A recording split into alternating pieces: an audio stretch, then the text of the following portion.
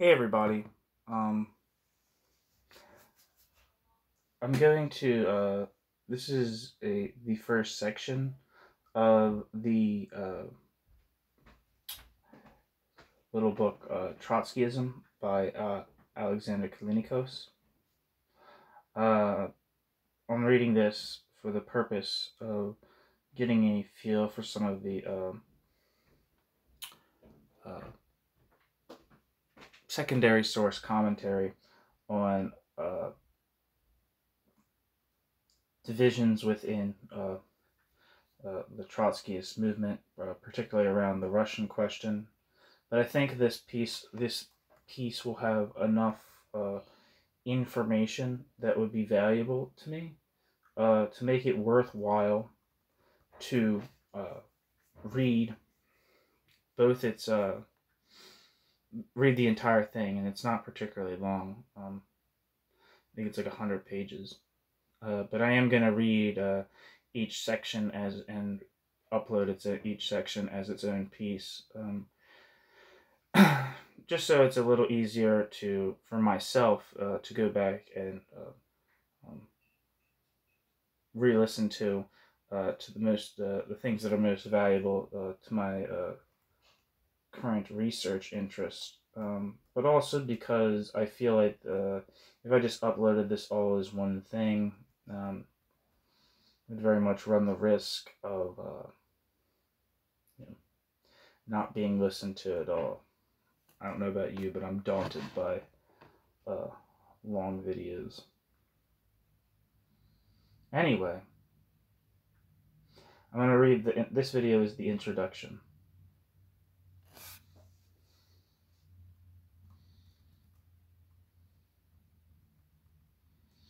I'm going to read the prefaces and acknowledgments. As the manuscript of this book was readied for publication in the autumn and winter of 1989, a succession of regimes installed in power in Eastern Europe by Stalin's armies at the end of the Second World War began to collapse under the pressure of popular revolt.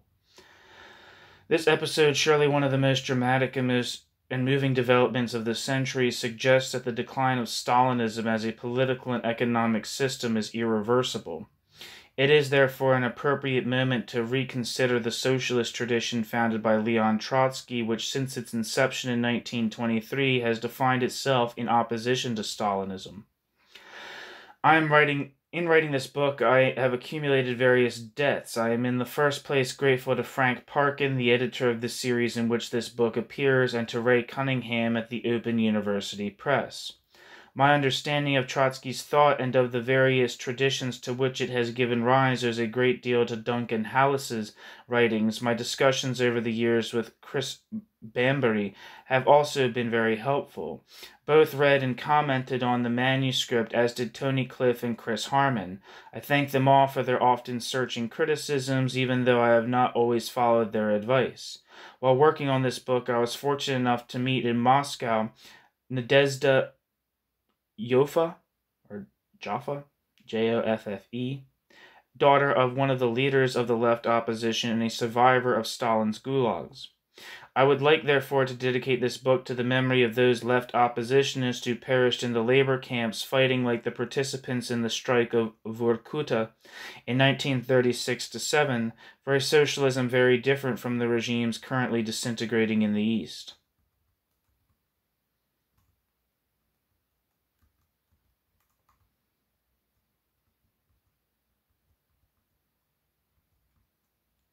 Okay, so here's the introduction. While Trotskyism has not had a good press among Western social scientists, Leon Trotsky himself is too great a figure to ignore.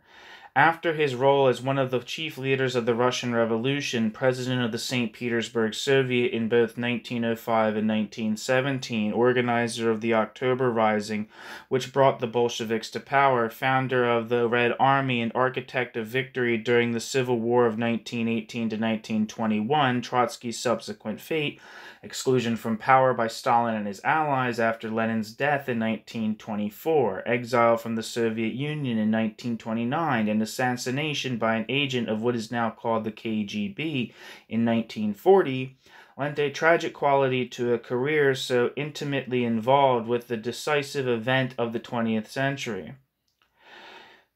Trotsky's formidable intellectual powers as social theorist, political analyst, and writer, perhaps best displayed in the great history of the Russian Revolution, commanded the respect of many wholly unsympathetic to his politics. Moreover, it was his good fortune to have his life recorded by Isaac Deutscher, in what is without doubt one of the outstanding biographies of our time. It is an indication of Trotsky's stature that now, 50 years after his murder, one of the main issues in the reappraisal of the past currently underway in the USSR is the demand for an honest appreciation of Trotsky's role in the revolution and its aftermath. But Trotskyism, the intellectual and political tradition founded by Trotsky, is quite a different matter. One of his lesser biographers, Ronald Segal, let's see if this is somebody.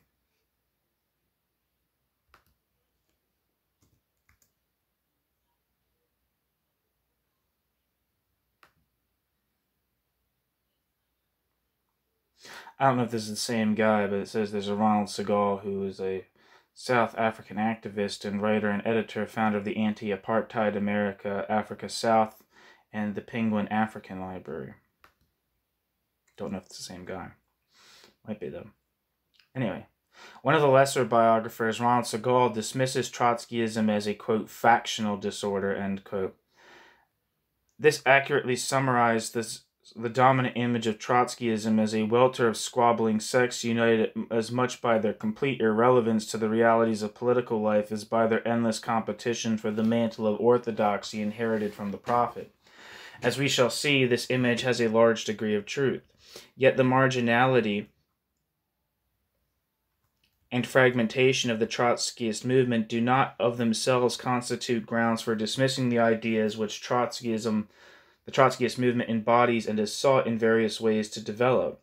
Trotskyism as a political current defined itself by the rejection of the two dominant definitions of socialism, those provided by Stalinism in the East and by social democracy in the West, and by the reassertion of what it took to be the traditions of October 1917 of the revolutionary transformation of society by the proletariat democratically organized through workers' councils.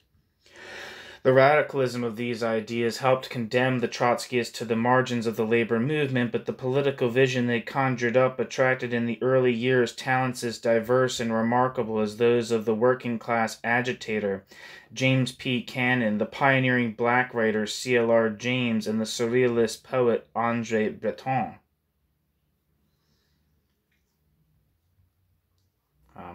At least two of those people, C.L.R. James and André Breton, would break with Trotskyism. In the 1930s and 1940s, an astonishingly large number of what later became known as the New York intellectuals became directly or peripherally involved in the American Trotskyist movement. Among them, Saul Bellow, James Burnham, James T. Farrell, Clement Greenberg, Sidney Hook, Irving Howe, Seymour Martin Lipset, Mary McCarthy, and Dwight MacDonald. This is too long of a list for me to look up every single person, but I have pieces by James Burnham, Seymour Martin Lipset, I believe it, yeah, Seymour Martin, and Dwight MacDonald on the channel. Before drifting rightwards towards Cold War liberalism or neoconservatism.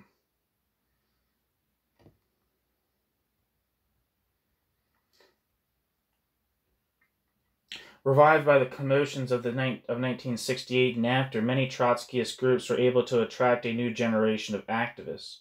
Many of the most important contemporary Marxist theorists can be seen as working in or from one variant or another of the Trotskyist tradition, among them Neville Alexander. Don't know who that is.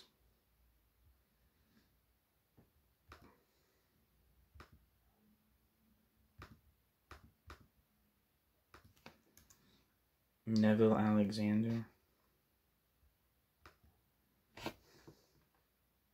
Neville Alexander was a prominent multilingual South Africa, was a proponent. Neville Edward Alexander was a proponent of a multilingual South Africa and a former revolutionary who spent 10 years on Robben Island as a fellow prisoner of Nelson Mandela. Okay, didn't know who he was. Perry Anderson, know him. Daniel Ben Said, know him. Robin Blackburn, Robert Brenner, of course, know him. Pierre Bruet, he wrote a biography of Trotsky and a big fat book on the German Revolution and one on the Spanish Revolution. Tony Cliff, Hal Draper, Terry Eagleton, Norman Garris, Adolf Gilly, don't know who that is, gotta look that up.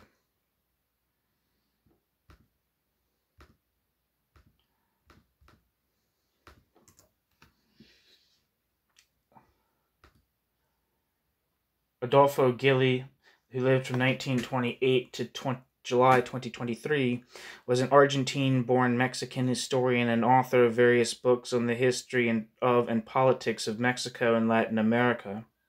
Adolfo Gilly served as professor of history and political science at the School of Social and Political Sciences at the National Autonomous University of Mexico in Mexico City, where Adolfo Gilly taught from 1979.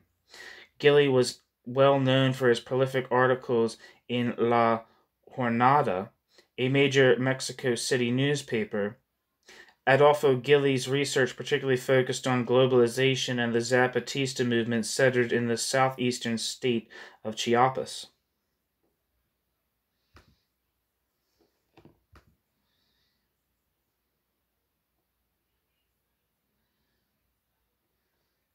So Adolfo Gilly, Duncan Hallis, Chris Harmon, Nigel Harris, Michael Louvy, and Ernest Mandel. This tradition is best understood as the attempt to continue classical Marxism in conditions defined by, on the one hand, the success of the advanced capitalist countries in weathering revolutionary pressures that were at their greatest in the interwar years, and, on the other hand, the betrayal of the hopes raised by the October Revolution by the rise of Stalinism in the USSR, and its extension after 1945 to Eastern Europe and China.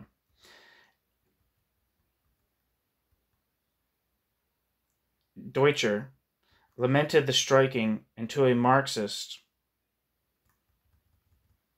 often humiliating contrast between what I call classical Marxism, that is, the body of thought developed by Marx, Engels, their contemporaries, and after them by Kautsky, Plekhanov, Lenin, Trotsky, Rosa Luxemburg, and the vulgar Marxism, the pseudo-Marxism of the different varieties of social democrats, reformists, Stalinists, Khrushchevites, and their like.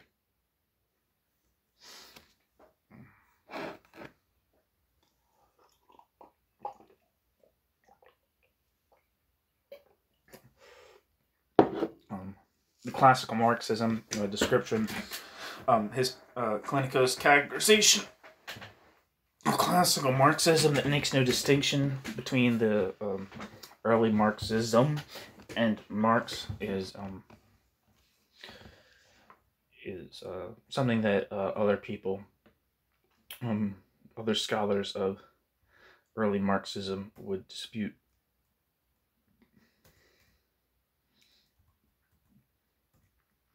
Anderson, 1976, took up the concept of classical Marxism and argued that those coming within its compass were distinguished by their organic involvement in the working class movement of their day and by a theoretical concentration on the evolution of the capitalist economy, the political forms of bourgeois rule, and the strategy and tactics of class struggle.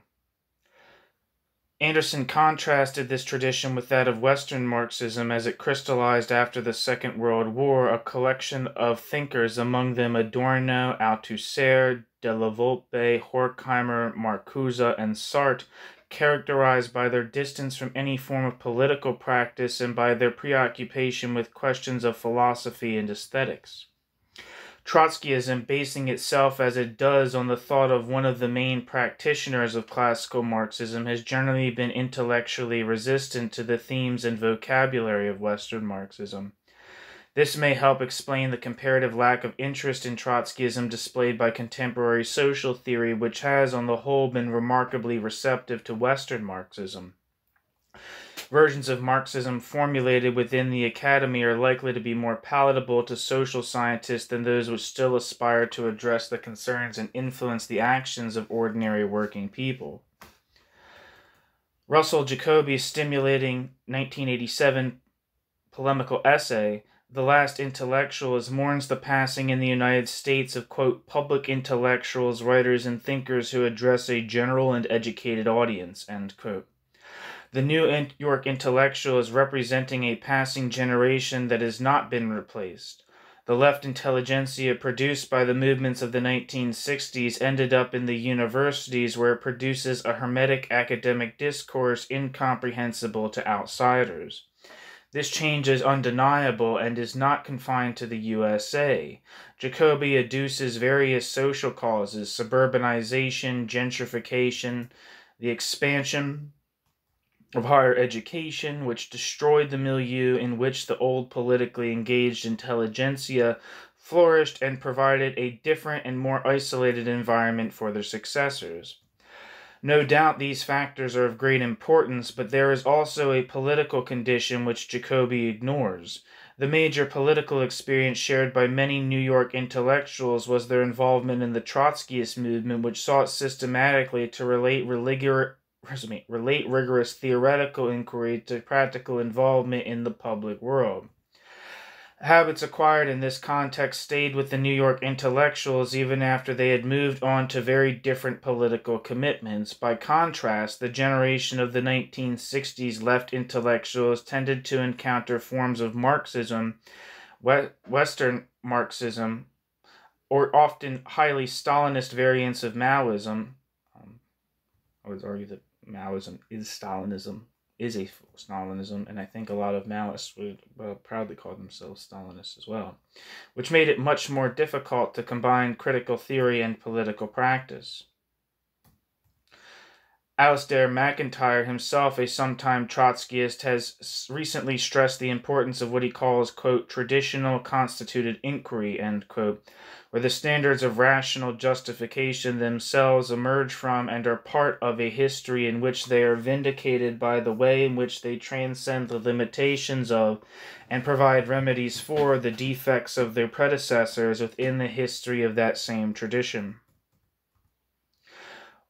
One does not have to accept MacIntyre's claim that all criteria of rationality are specific to a particular tradition, let alone the tradition of which he now opts, Augustinian Christianity, to recognize the importance of tracing the manner in which traditions evolve through attempting to resolve the problems internal to them.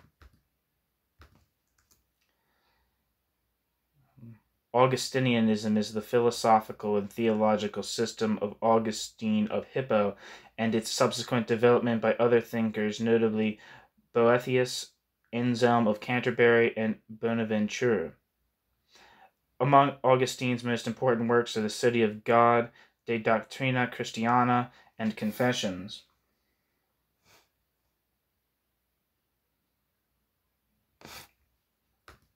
That's enough information about Augustinianism for our purposes.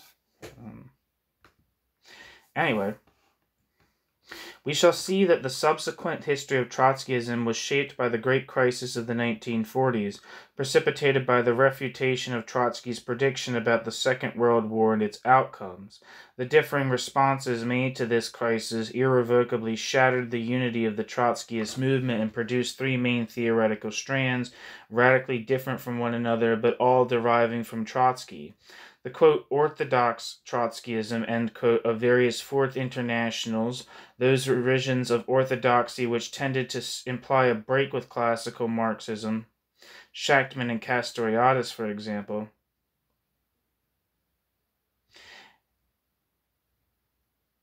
and the international socialist tradition founded by Tony Cliff, whose critique of orthodox Marxism was conceived rather as a return to classical Marxism.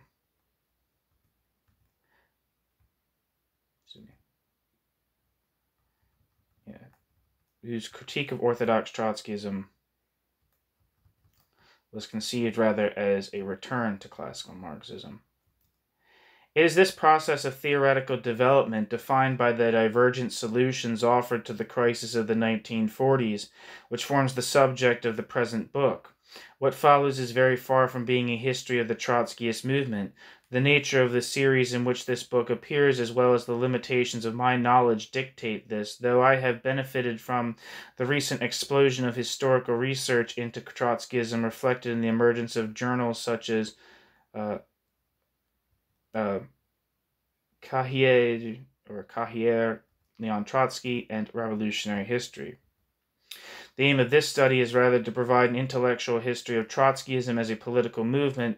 The particular examples given are intended primarily to illustrate theoretical issues. These illustrations reflect the bias of my knowledge towards British and American Trotskyism. This has the disadvantage that, for example, the Trotskyist movement in Latin America is completely ignored, despite the fact that some of the most significant organizations are to be found in this region.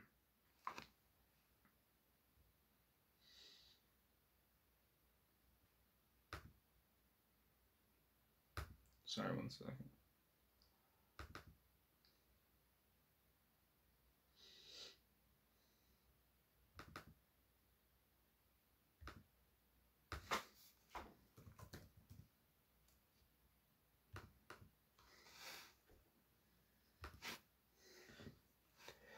The study's bias does, nevertheless, have the virtue of bringing out the fact that Trotskyism has enjoyed some of its greatest influence comparatively in societies, Britain and the United States, where the general impact of Marxism has been slight.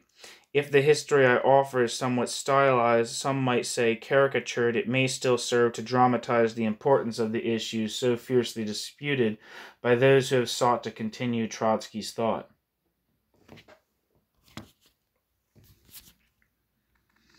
All right, that's the end of the introduction.